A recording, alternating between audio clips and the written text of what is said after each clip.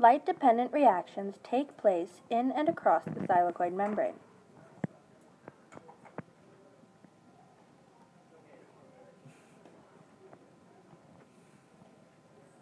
Energy is absorbed from sunlight.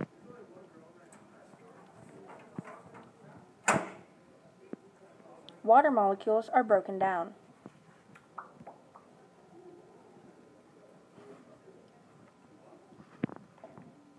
Hydrogen ions are transported across the thylakoid membrane.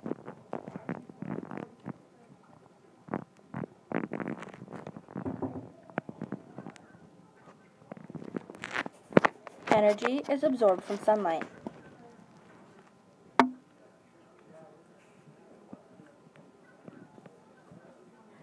NADPH is produced when electrons are added to NADP.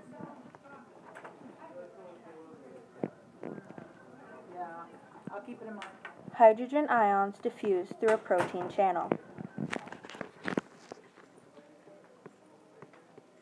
ADP is changed to ATP when hydrogen ions flow through ATP synthase.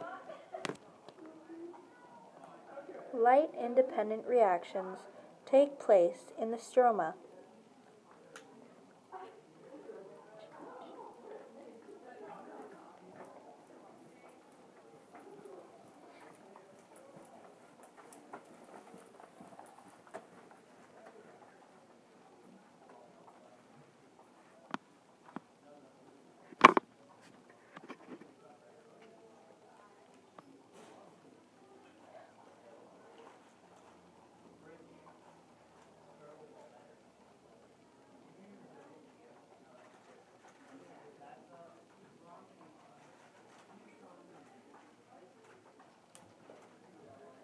Carbon dioxide molecules enter the cycle and are added to 5 carbon molecules.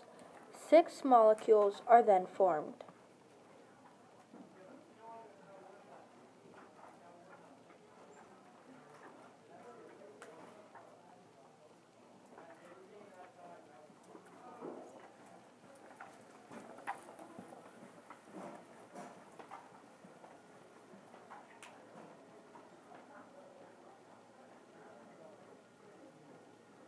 Energy is added. The 6 carbon molecules split to form 3 carbon molecules. More energy is added, and the molecules are rearranged into higher energy molecules.